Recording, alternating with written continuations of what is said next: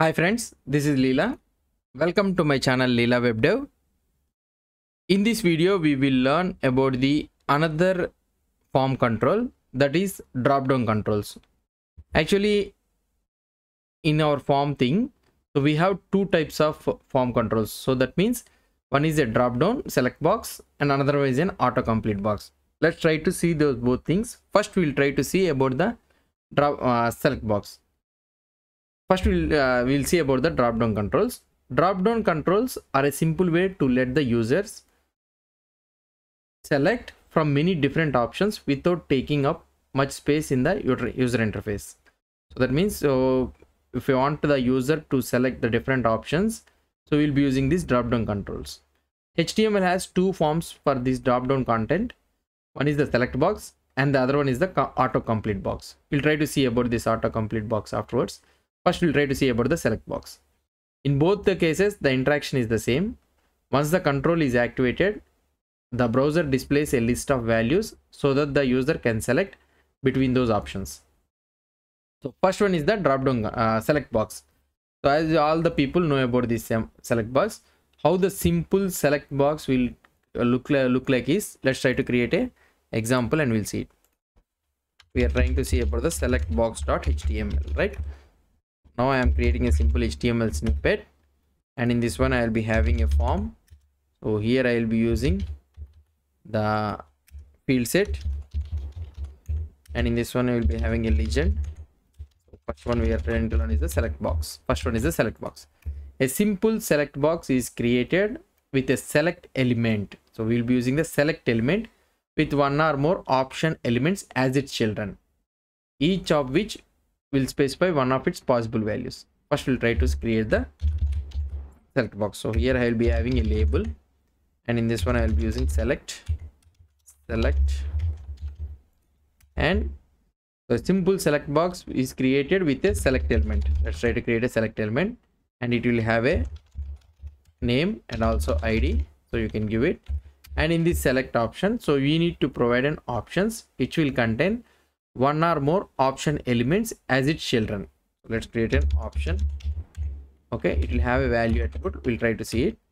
So here I am creating the option, and here I will create something like cherry, and another one is banana, and the last one is apple.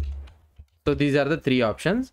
Now the user, what he has to do is, so select fruit. Now the user has to select any one of the fruit from the given options. Let's try to see the output, how it will look like. If I open this one here, so here you are having an options in a such a way that the user can select any one of the fruit from the cherry, banana and the apple. So this is the simple select box, how it will look like.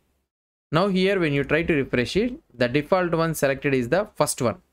Okay, if I want banana to be selected as the default one means, so what I can do is I can add an attribute to this option, that is nothing but selected. Selected is a boolean attribute, so upon which when you apply to this option, so default one banana will be selected as the default one instead of cherry. So this using this selected attribute on the desired option element, so the option is then pre-selected when the page loads. So this is the thing about the selected attribute. Now you understood about this simple select box. Now let's try to use the another select box also has another option, that is nothing but option group. So what is this option group? Let's try to see it. So here I will be using another element, something like this. Okay, option select. Okay, select fruit group or something like this. Okay, I will be having here group or something like this. So instead of don't have, so I will be creating name opt group and also ID opt group. So I can divide. So for example, let's say that we are having the options, and I want to group those options in a such a way that I want to group fruits in a separate group and also vegetables as a separate group. Means I can use this opt group. So this is an element, so opt group, and you can mention a label for this one. Okay, label is equal to fruits. Let's say that I'm having a fruits, and in this one we can have these all option cherry, banana and apple. And now if you want, you can also have another opt group. So you can mention the label as vegetables. So vegetables, I am adding the vegetables. In this one I can use the option something like carrot, and another one is something eggplant, and I can use the potato. So these are the three. So now what I have did is I have divided into a group so that the first group all belongs to the fruits and the second group belongs to the vegetables. If I try to see the output, here the first one is simple select box. Now here the grouping is there. So whenever you mention the option group with a label, so an indentation will be there for those things. So in order to have a clear implementation for this one without creating any confusion to the user, so an indentation will be there. So here the fruits label has all the options inside this, whatever the options present in the option group, so those are present inside the fruits, and vegetables have separate thing. Still the user can able to select only one option. So in those options, so a user can select only one options in order to have a differentiation or differentiation between the groups. So you'll be using this opt group. So you understood about this opt group, right? Opt group takes an attribute, label attribute is displayed before the values of this nested options. So before the values of this nested options, so this label value, whatever the label value you have mentioned for the opt group, it will be displayed. So that is not selectable, so just it will give you as an heading.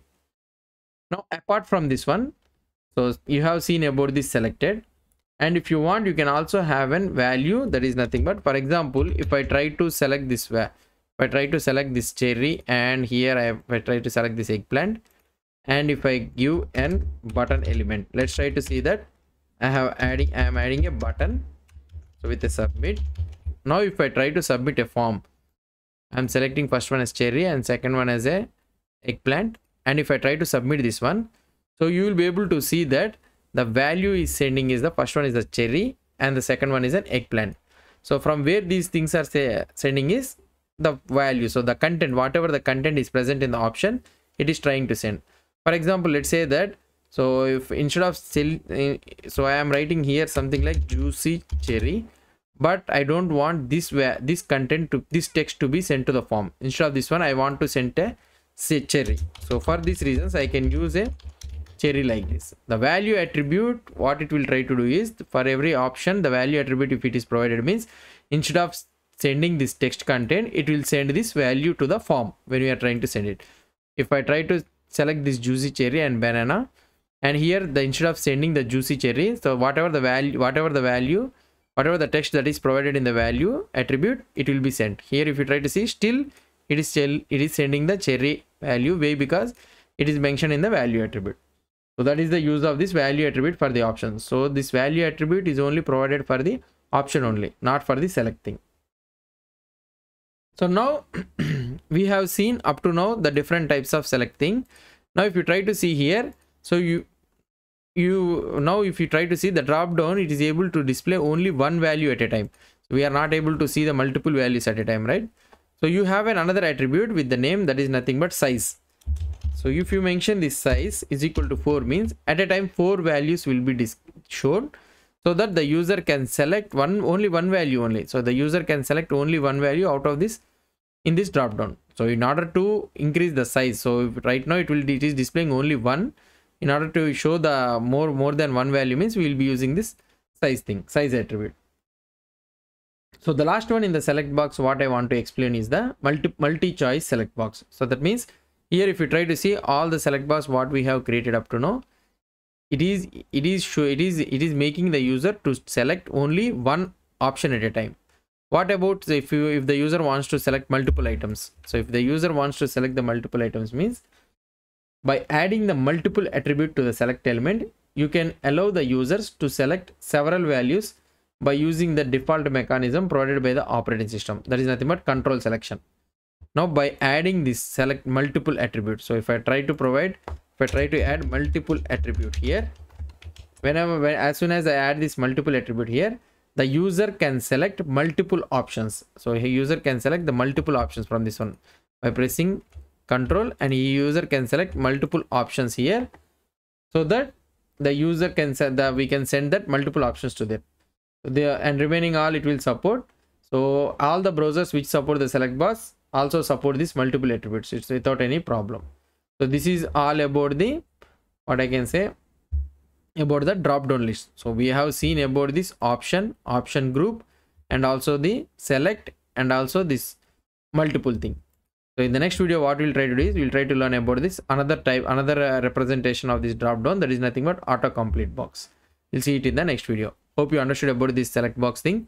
If you have any doubts or any suggestions, please post the comments below to this video. And if you like this video, please do support by subscribing to my channel. Thank you.